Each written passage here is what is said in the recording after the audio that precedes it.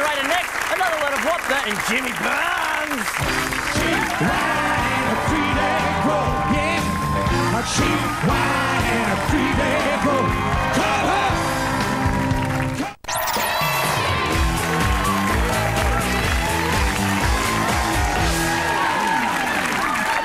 From one of the most successful bands in the country, Cold Chisel. They're now back together with a live tour and album ringside. Please welcome their lead singer, Jimmy Barnes!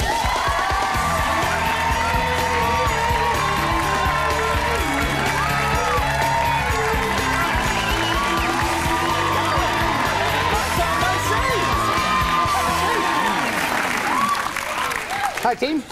You look fantastic. I feel ridiculously well. Yeah, that's good. It's been such a long time since we've seen each other. What have you been up to? Busy as hell. We got the Chisels back together in June. Yeah. We've done a bunch of shows in Sydney, and it was just so much fun. We thought we'd take it on the road. So we've been getting that together. We got a live album that we sort of recorded in June. Besides that, I've just been, out terrorising the country as usual, Yeah. What do you do when you go out terrorising? I go and scream at them. It's my job. It's good. I go out and just get on the road and have a good time, and go out there and my job is to make people think it's Saturday night every bloody night of the week. So great job.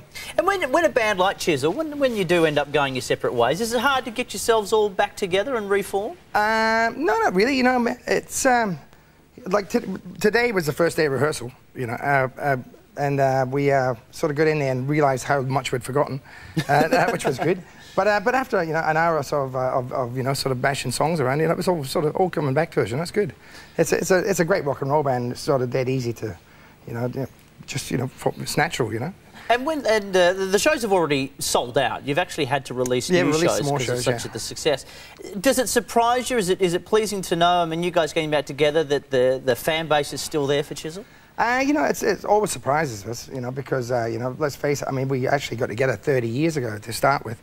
But the fact that, like I said, it's a good rock and roll band. We get out there and we still, kick ass, basically. And, I'm surprised that, we still pull punters, It's funny, Jackie, my son, a bunch of his mates, at school, they're all sort of Chisel fans, and they're all sort of 16 and 17.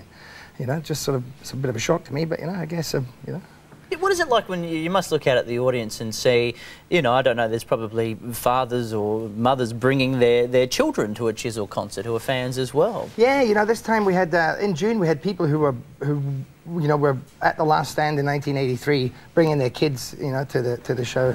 And you'll probably see the kids sort of going, what the hell are you bringing me here for? No, but it was great, it's an interesting thing to see, because you see people who are kids going off, and then you'll see, like, you look around and you pan to someone in the audience, and there's sort of this woman with blue hair, headbutting the guy next to her, and going off. It's great. No, it's full on. And you talked about the fact that you all started 30 years ago. How does the Chisel then compare to the Chisel now? I don't know. I think we're a bit better as a band. I joined Cold Chisel when I was about 16 and a half, and it was pretty full on. For about 30 years, we've been, all individually and as a band, we've been on the road, just sort of, like I said, kicking ass. But coming back after all that time, I've got to say the band's a better rock and roll band. It's, we all play better, we sing better, we're much more capable of, we've got great songs. We've got the benefit of having, the history of all the albums, to sort of play. I remember doing the first shows, and we, just like any garage band, you get up there and you'd say, you'd play 3 songs, then you go, okay, what we're going to play now, Shall we play the first one again, so let's play that song we wrote, it's great.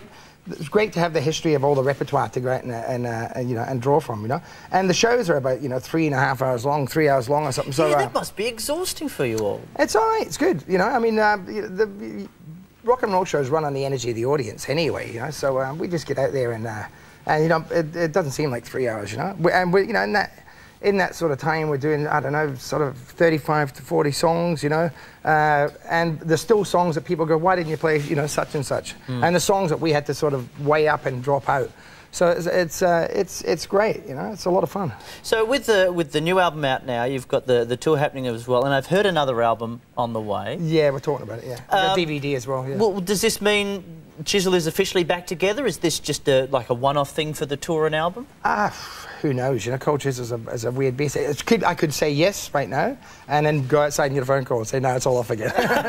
No, it's just, you know, it's a volatile band. It's one of those bands that, you know, part of the reason why people like it is because it's very intense, it's very full on, and we can be going along great and rocking us off and then be, you know, at each other's throats the next minute. And that's part of the attraction of the band too. That's what, that chemistry, that volatility of the, you know, between the players is what makes the band exciting on stage. So yes, you know, I can see the band doing lots of stuff for a while, you know. Well, I hope so. Their latest album is Ringside. It's out now, and if you want to go and see them, well, let's see, they're happening everywhere, and right through, you've extended now from the 28th through to the end of January, 31st of January now.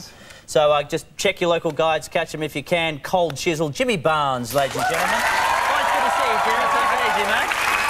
We've still got more to come. We've got Guy Sebastian, Miss Piggy, the Cat Empire. Next, our next swim challenge, My Charade with Alison White and Blair McDonough. Don't go away.